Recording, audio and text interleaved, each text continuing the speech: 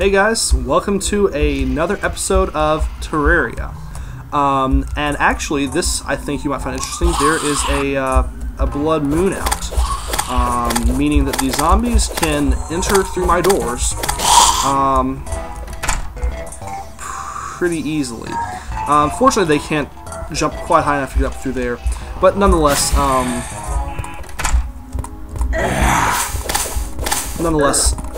there's a lot of zombies.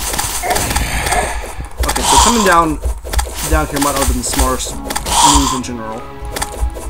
Maybe I should stay up and safe inside of my base. Yeah, I like that better.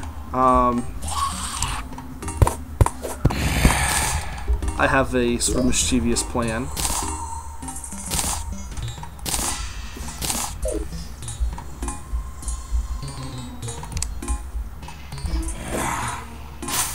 See how that does.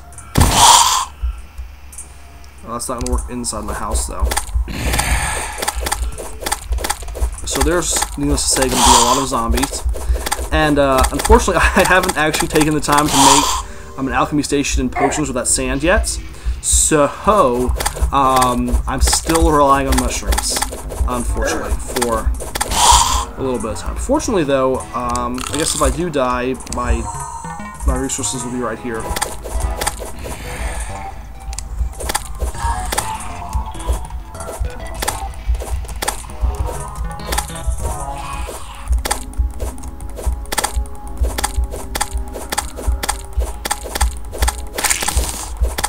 There's just a lot of enemies in the blood moon.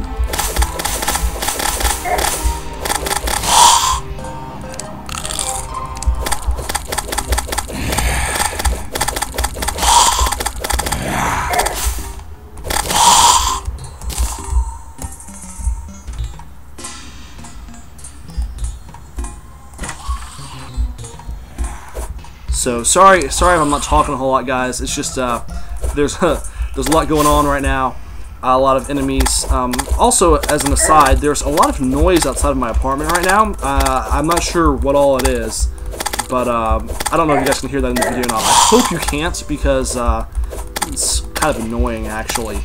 But you know how it goes. So I'm trying to think what I want to do after I fend off all of these enemies. I might close the door. We have got some lenses, but I'm not quite ready for the Eye of Cthulhu quite yet. So I'm not going to do that. Maybe actually make this basement into a place for the merchant for finally.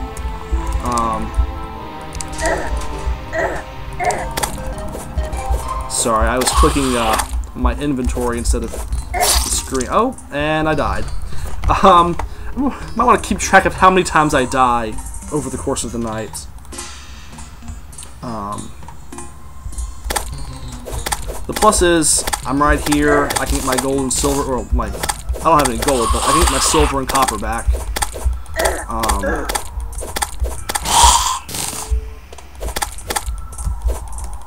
And honestly, it's, later on in the game the blood moon will just be annoying, but right now,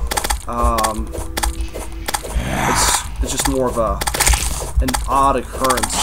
Right now it's just overwhelming. I'm gonna try my bow and arrow. Again, I've said many times before, I'm not good with a bow and arrow. I don't like it very much. I have terrible aim. But it does do a lot more damage than my regular weapons do.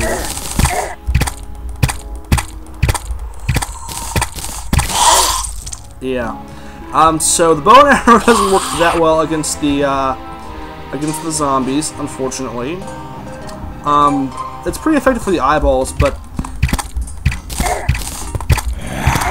I'm still gonna try it. And maybe, who knows, maybe my aim will get better over time. It's also just a wooden bow and arrow, so it's not like the best weapon ever anyways. For a weapon made purely out of wood, it's not so bad, actually. But such is life, I suppose, right?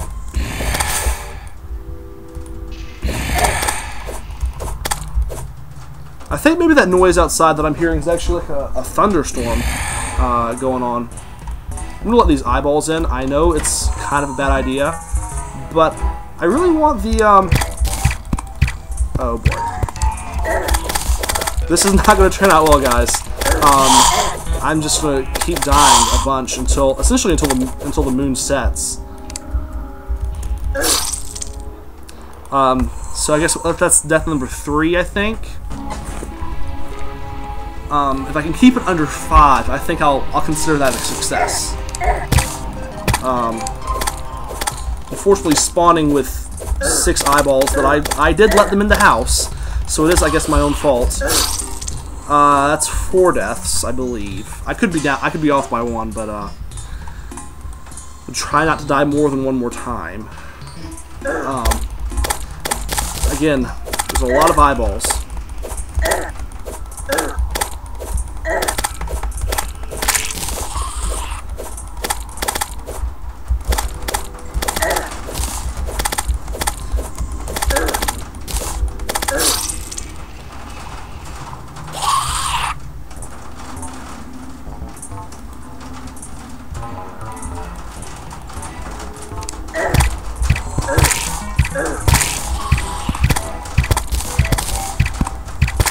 Fortunately, the non-player characters are safe and sound in their rooms up top, because the zombies, I don't believe, can get up there to them.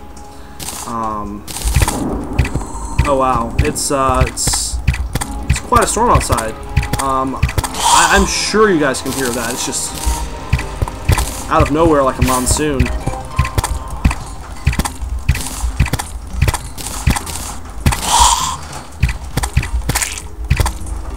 So I'm actually starting to like the bow and arrow a little bit better.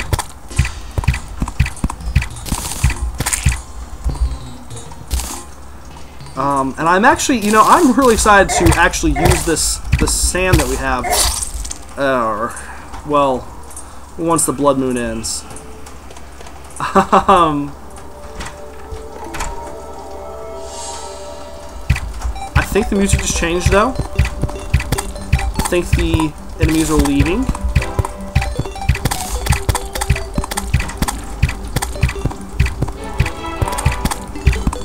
I'm not going to let these eyeballs escape, though, before I kill them.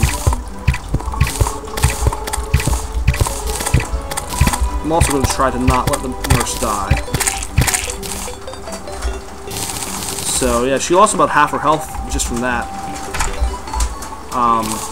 Which I think was caused by the guide opening the door, actually. So, you know, he's always a really useful character. You know, maybe they should look into adding some more functionality to him, or at very least, you know, giving you the option to get rid of him or something, because he's just everyone hates the guide.